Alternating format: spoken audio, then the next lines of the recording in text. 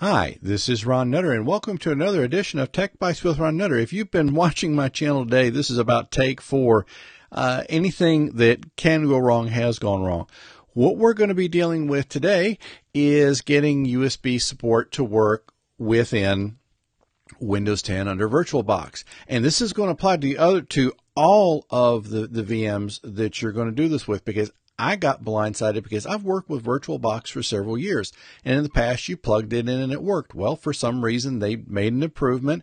And based on what I saw today, I think I'm understanding why, that you have to specifically enable USB support for a particular VM. And the more I get into it, the more I like it, because if you saw my earlier streaming attempts, at one point I lost the camera. At one point, other things happened. So I've got a better feel for how the USB support can work, because some things you just have to get into a real world situation. So anyway, everybody who's been watching the channel, thank you. Those who have subscribed, thank you. If you've clicked like on a video, thank you. Folks, it really means a lot to me, because I'm doing this trying to help you, and hopefully we can all have some fun in the process.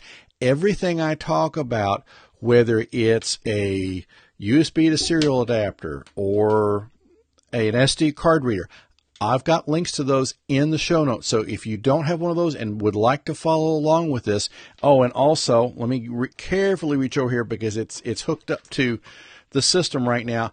I've actually got an SSD drive that's running all of my VirtualBox stuff. So I'm living the life, as they say. So let's go on over here and let's start the process.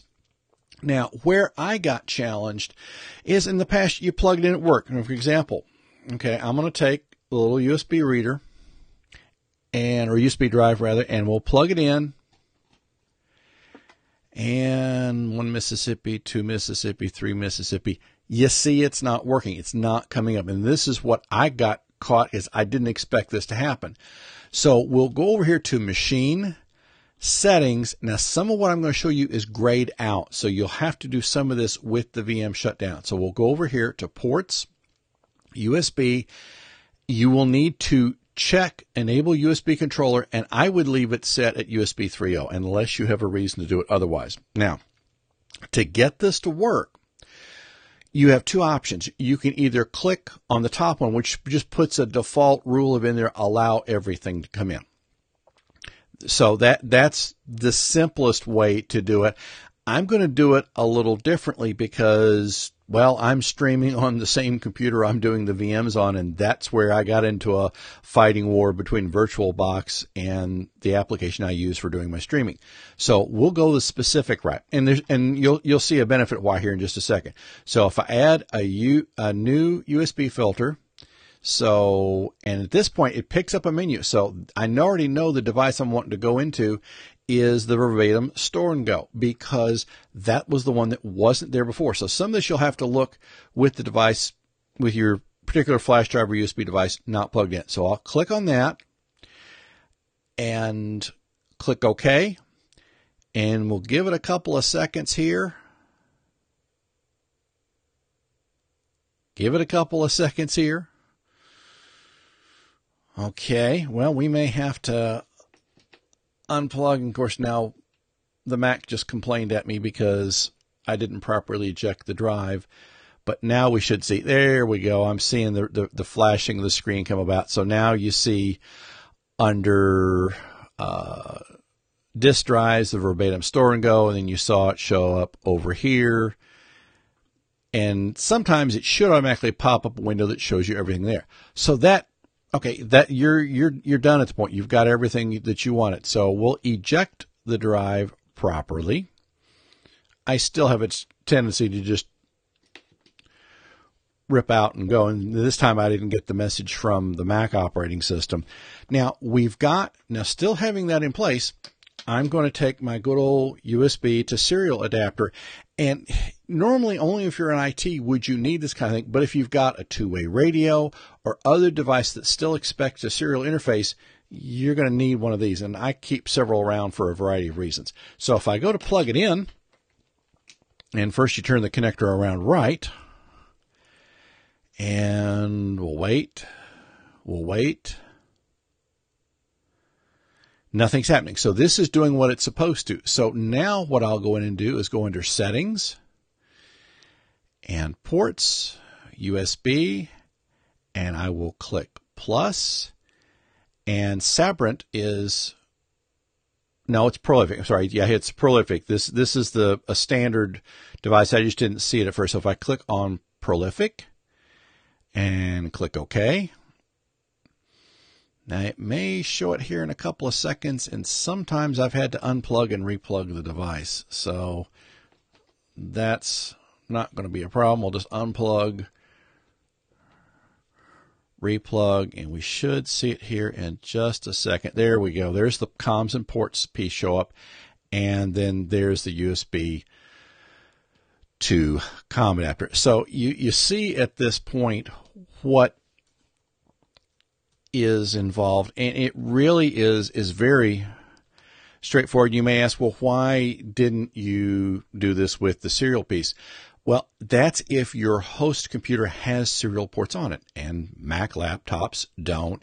And more computers from the Windows side, I'm seeing less and less serial ports there, because the big reason early on was mouses and modems. That was the two things that generally, and early on, printers. I had to hook up my first printer as a serial device because the parallel port wasn't there, and it was going to be very expensive to get one added. So you see where this is going. It really is, it's that straightforward. You just go in and make the setting changes to do that. Now, you can probably get away, and let's shift over one more timer, with putting the default rule in there, what I call the default rule. And if you go to ports, USB, and if you click that first one, it'll put new filter 1. Now, that's fine if you're not doing like I'm doing, you're streaming with the same machine that you're running the VMs on. So that probably will be fine. But if you have a situation where you are, well, say the VM you're running is requires a license key that's only on a flash drive. Well, at that point, you probably won't want that flash drive being accessed by all the VMs. So that's a reason to lock a flash drive down to a specific VM. So as you can see, very straightforward, very easy. I went into some extra details, but I wanted you to kind of get a whole picture of where things were going, because now if you've got something that you need a Windows VM for, you've got a way to do it. And I'm running on the Windows 10 eval at this point, because I'm going to be uninstalling and reinstalling enough. I haven't made the decision yet if I'm going to get with the full license copy of Windows or not, but you know, we'll get there. It's all one step at a time. So like I said before, anything that I talk about in my videos, I've got links to the Rocket Reader, and this one, let me look, I've got two different ones here, and they probably will be, let me look. Okay, yeah, they're both the newer one that has the microSD in it. So if you can save some money and get a microSD, this reader can do both. Plus, it protects the USB port on there, and then you can make your own USB card or USB flash drive on the fly. So I'm going to keep producing these videos. I've got another one coming up for those of you who've been thinking about going to an Android phone, or just want to have a consistent user experience, so that if your smartphone's not handy and you want to do the same apps and everything that you have on your smartphone, but don't have the smartphone handy, I'm going to show you that in another video. So thank you very much for your time. Thank you for watching the channel, for subscribing. If you know anybody who's looking to do this for their own smart home or thinking about starting one, please let them know about this channel. I greatly appreciate that. Thank you for everybody who's been giving me questions. Some of them have been real head stumpers, so we'll both have to learn on that one, and it's just all part of the journey. So thanks for watching the video, and we'll see you the next time.